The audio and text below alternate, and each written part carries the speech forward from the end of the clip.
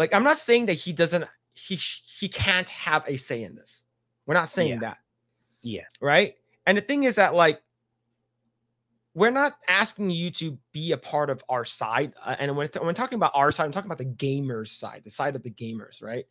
And it's just, I feel like he's extremely out of touch. And, but I do want to bring up context for people who don't know what we're talking about. So over here, this comes to us from D-Day Cobra. Shout out to Jeremy.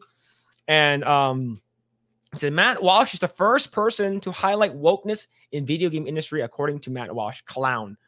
So let's go ahead. The video game industry, without a lot of fanfare, has transformed into a tool of both propaganda and surveillance. It's an effective way to indoctrinate children precisely because it hasn't received much attention, and also because children spend, many of them, hundreds of hours a year, and that might be an undercount, a severe undercount. Hundreds of hours in a week. A year. He said a year. I know. In a week, like, I was 100 hours. It's more 100 hours, and we spend thousands of hours a year. Playing games, man. Yep. Oh man. With this kind of content, so it should get a lot of our attention. And now, finally, that attention is here, and it's yet another reason to keep these games as far away from your children as possible. And if you do that, games journalists, literally the lowest form of journalists on the planet, will accuse you of harassment. And that's exactly how you'll know that you're doing the right thing. So now, what he said about it's finally getting our attention. I'm like, so was he not around during Gamergate, like 1.0? Probably not, because he hates games anyway. Yeah, exactly. Right. It's like, he thinks games are works of the devil. So why is this suddenly important to you? So it's like, if anything, he should be happy that these people are trying to sabotage the works of the devil. It's like, he should be the cheerleader of Sweet Baby, in my opinion. He should be preaching. Yeah. Now he's grifting really hard, which is frustrating. Yeah, and I think it's like this whole thing started, like, he didn't really talk about it until Elon Musk talked about it. Yeah, right. I wonder why, right? So if you actually go to I think it was let me actually bring it up. Go to our profile, and Elon Musk he talked about Sweet Baby Inc. When he was when Grums and Cabrutus was on the quartering. And then I believe someone in politics shared it. I forgot. It might have been James Lindsay. I believe he shared it. And then he basically said, woke shit should be removed from video games, yada, yada, whatever it is. Right. So, and then all of a sudden he makes a video the following day. Like, I wonder why is that's important. Right. So I think because he's, like you said, a lot of people, he's out of touch. So he's trying to grift off of this. And I believe him and most of the people in Daily Wire, they don't really play video games at all. And if they do, they play the old stuff. Like, they don't play the current day. So they're extremely out of touch.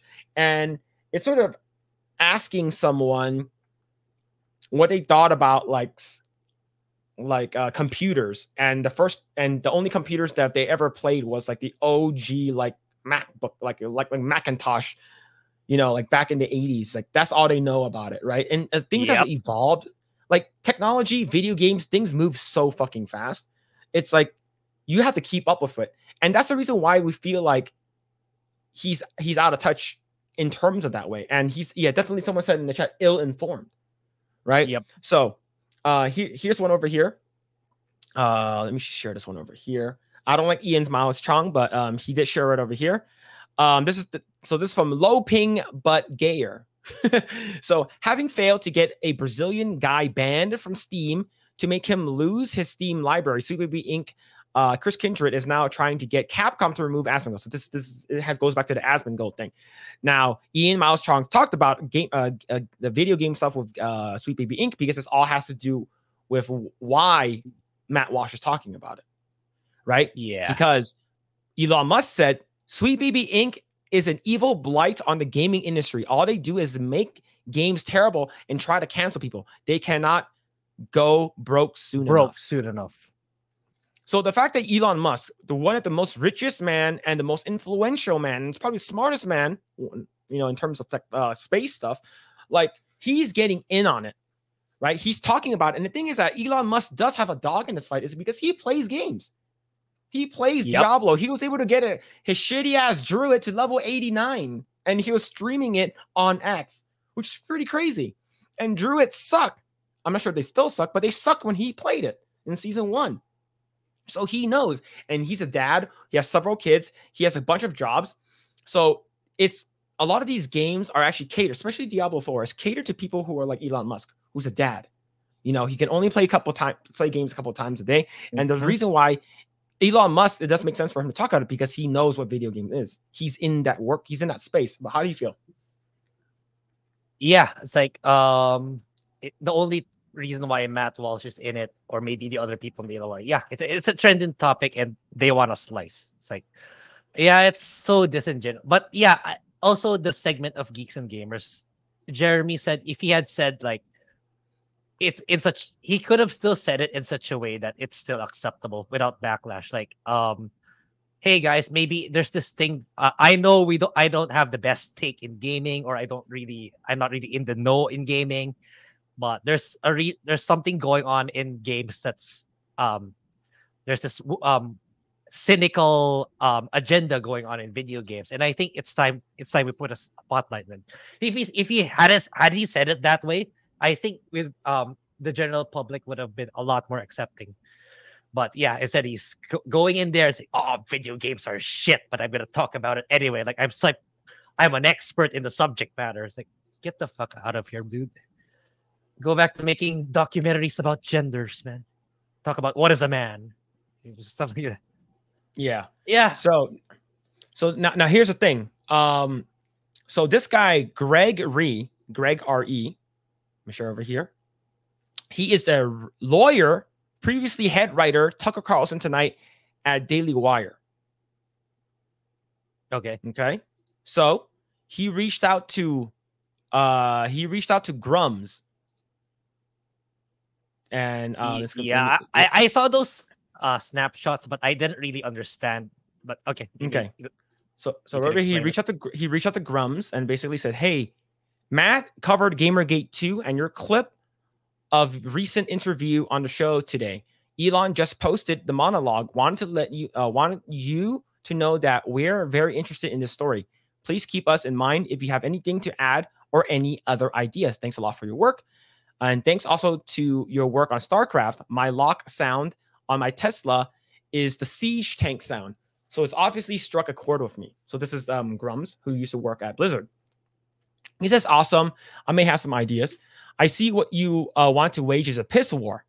It's so stupid." So basically, he talked about how like these gamers are getting, people like Matt Walsh have started to get into this, like talking about it. And he doesn't really know what he's talking about and stuff like that. So basically, he started all of a sudden completely just like start talking shit about him.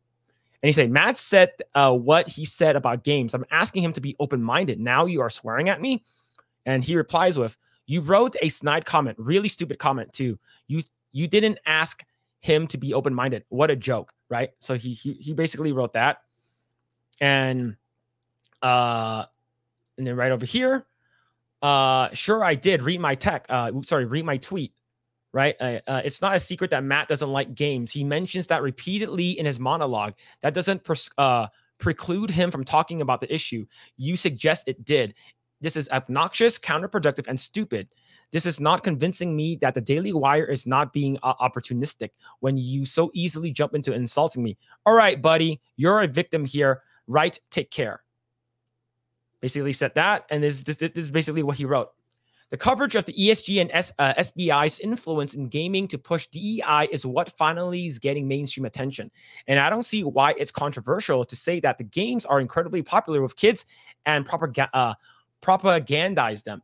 Your comment is essentially projection. You are accusing Matt of being puritanical while at the same time trashing anyone who doesn't recite the precise history of Gamergate that you feel is all important." And this is highlighted right up here. "One of the reasons mainstream publications don't bring more attention to this issue is how childish and frankly dumb a lot of you gamers are on all sides. You are a good example of the problem." So basically, this guy. Yeah, go ahead. Sorry. How do you feel? Yeah, there you go. It just shows you how these people are. They're just in it for the clout. There's in for it's the trending topic right now on Twitter. Let's get in on it. But they don't really have a ground to stand on, or they don't really care about what's actually going on, which is why they're getting a lot of flack. It's because people know who you guys are. You guys are just opportunistic scoundrels looking to get that ad revenue because of it's a trending topic. You're not really in it to actually defend gamers. You're in it to get the money out of the trending topic. And you can clearly, it shows with those DMs that, you actually, we don't like video games. We're going to stand up for you gamers, you loser gamers. Get out, man. Get out. Disgusting so people. basically, Grums was talking about it with the quartering, and quartering was talking back, and then I guess this person basically blocked everyone. So Lauren Chen, shout out to Lauren Chen. She's like super based, and she hangs out in Canada. Since Matt Walsh got criticism for his anti-video game stance and how he handled his segment on Sweet Baby Inc., one of his producers has been having a Gamergate level meltdown. Within a few hours, Greg has demeaned the Grums, blocked the quartering and D-Day Cobra, and called gamers childish and stupid. And he says all sides, right? The thing is that why would you want to talk to us if you're saying that we're all childish man babies? Exactly.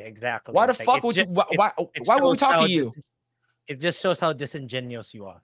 It's like handshake on the left side, knife at the back on the right. Yep. Posts like this kind of proves his point. The space is dominated by so many stupid people that they can't even comprehend the content of a 20-second clip. Yeah. And the thing is, this guy is insane. And of course, Matt Walsh is playing the victim here, right? Says, I have to say, I've been a target of some extremely unreasonable backlashes in the past, but this is probably the most ridiculous yet.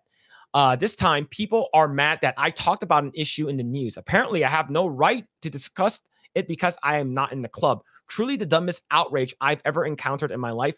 And man, is that really saying something. He talked about anime, calling it satanic and demonic. Now he's basically saying that gaming is a waste of time and people should stop playing video games and stuff like that. He clearly does not know what escapism is. And the thing is that I'm pretty sure Matt Walsh, he does know that video game is over $100 billion industry. It's more than music and movies combined. It's the highest form of, it's the most profitable form of entertainment globally. Yeah, and especially during COVID, like it popped off even harder during COVID. Now, the thing is that we're calling you out because you're out of touch. Now, if you came out instead of basically bashing, we should just you should stop playing video games. You should stop playing video games because it's gonna be woke anyways. Don't play video games, bitch. No, this game is for the gaming industry. Whether it's woke or not, is for everyone. Right? It's supposed to be inclusive to everyone. We're not going to fucking just lie down with our dicks hanging out, let these fucking woke bitches take it over. And that's the reason why we have to call them out whenever there's bullshit like that and praise games that are, good and games that are actually bringing, making gaming great again. Right? And if Matt Walsh actually came out and was like, I don't really understand why, but this is something that we need to fight back. This is something that we need to talk more about. Right? Like if he said that, he's like, hey, I don't really have a dog in this fight, but clearly this is huge. And I want this to be known that we should actually have more say in what goes into our video games, is because a lot of this woke shit does not belong in video games. If he said that, no one would have said anything. Yep. And actually, it's like that would have been a double E for us. Oh, wow. Matt Walsh having a good gaming take. What a surprise. That's what probably we would be saying right now, but no, he's like he had the worst take possible. It's like I said, it's like for me it would have made more sense had he sided with Sweet Baby. Like, destroy the works of the devil. I'm a fan of that. I hate video games. That would have been more on brand with him, with his career. That would have been more on brand with it. That would have been Matt Walsh being Matt Walsh. But instead, he grifts left and right, looking for the next big opportunity for him that will make him the most money, which is disgusting. And yeah, you don't have any principles, in my opinion. Yep. And here's the thing. Look, the thing is that I know Matt Walsh is a smart guy, but not in this topic. Yep. He's out of his depth. He's out of his league when it comes down to this, right? Yeah. Like it's like me, it's like preaching, telling surgeons how to perform surgery when I've never studied a single anything medical science in my life. Like that's how it feels. That's how it feels. Yeah. And the thing is that like us as gamers, we're not telling him that you can't talk about this is because it's because you know nothing about it. We're not saying that. It's like just do a little bit more research, have a little bit more, like, hey, what you said was wrong. Because I do have this thing to share. So I commented, said, have some humility, Matt. You said this back in 2018. Video games are a sacred cow in this country, and I'm tired of it. Our country is filled with adults who are obsessed with them. So we must all pretend insanely that there's nothing wrong with or disturbing about a child spending all day killing people in a virtual world. Of course, it's harmful to the child, and it's harmful to anyone, adults included. Will it automatically make a kid into a mass shooter? No. And nobody in the world has ever said that. Bitch, what about Columbine? Columbine, this happened in the fucking 90s during the Clinton fucking regime. And there were kids went into the fucking school and killed a bunch of people and then they blamed it on Doom. Whether or not it's true, they probably blame. It's like, oh, the reason why people are doing all this shit is because of video games. The reason this shit's been happening since the fucking 90s, man. And and he says no, and nobody in the world has ever made that claim. I'm not sure if this is fucking facetious or he's fucking making a fucking smart remark, but I don't read it like that. But it is harming him, and we need to face that fact. Now, here's the thing. Have some humility and say, what I said back then, I clearly did not understand the gaming sphere. I still don't understand the gaming sphere. There's a lot of people who are in it, and I would like to bring someone on to talk about gaming more, and then bring on someone who actually knows more. Bringing on Grumps would have been a perfect person, right? But the thing is that you came out and just talk shit about it, and then now your producer is basically talking shit about everything. And this is why, like, they're hard traditional conservative Republicans. These guys, and they're the ones who basically said, cover up people, don't have boobs in video games, no blood in video games. They are those people. They are the ones who basically said Dungeons and Dragons is fucking satanic and all that shit. They're the ones who've been saying it. And I got to give him props for that. He's sticking to his guns, and this is a hill that he's willing to die on. And we're all here for it. And the thing is that it's funny because we're all just calling him, you're just grifting all of this, man. Like, just because Elon Musk is talking about it, you're just grifting, dude. Yeah. It's like that's probably the part where people are outraged over. It's like suddenly it's a concern. It's not supposed to be a concern for you, man. You want video games to fail. That's your brand, but all of a sudden it's an issue. Yeah. Like he was being interviewed and he was like, "Oh, anime is demonic." I think everything, all of it. It's not even specific ones. It's all of it. A blanket statement. Gamers are fucking idiots, man, babies. No one should be playing video games. Go outside and touch grass. Don't watch fucking anime. Now you have the anime community and the video game community, which is fucking huge, coming after you. And why am I getting attacked all of a sudden? It's like, bitch, because you don't know what the fuck you're talking about. Yes. It's like you don't know what the hell you're talking about, and that's the reason why the anime and gaming community is coming after you, Matt Walsh. But yeah, man. Yo, what's going to Hypnotic? How's it going, dude? What's happening, man? Hope you're doing well, dude. Yo, 34,000. Congrats, dude. Congrats. That's huge. 34,000 subscribers. That's fucking nice. Yo, Melodic Method says, I appreciate with $20. Holy shit. I appreciate you guys laying out the GG2 and Walsh drama. I was unaware of how twisted the story was. I respect. Yo, thank you. Yeah. Thank you. You didn't have to super chat that or anything, but like, yeah, for you guys who are hanging out, you didn't have to super chat. I usually go through the comments and read as much as I can anyways. But yo, thank you so much for the 20. Holy shit, man. You didn't have to do that. Appreciate it. But yeah, I 35,000. Damn. Last time I saw you were at 34. Jeez, man. Killing it. Killing Yeah, it. that's awesome, dude. It's fucking awesome. But yeah, I told this to my wife yesterday about the Matt Walsh thing, and she was like, he still has the right to talk about it. And I was like, look, I know he does, but he doesn't. And I showed him that meme of that guy with the skateboard. He's like, how are you doing, fellow gamers? And it's like an old guy. Or it's like, if you guys, I forgot what his name. Chat will tell me. But basically, he goes, how are you, fellow kids? You know, it's from like a Adam Sandler movie or something like that. And it's like an old guy trying to be young. It's like, yeah, he doesn't know what he's talking about. So yeah, it will be funny if his next documentary will be What is a gamer? What is a gamer? Yeah, Steve Buscemi. Yeah, there it is. Thank you, Steve Buscemi. Yeah, just like clockwork, everyone's like Steve Buscemi. Yeah, yeah. A big Z video games. We're still going. Yep, we're still going. So, Grae, you know that meme I'm talking about, right? I have an idea, but yeah, you can show it if you want. Hold on, let me see. He basically goes, is this one right over here? So basically, he's trying to blend in like he's in high school, and he was like, basically saying, how do you do, fellow kids?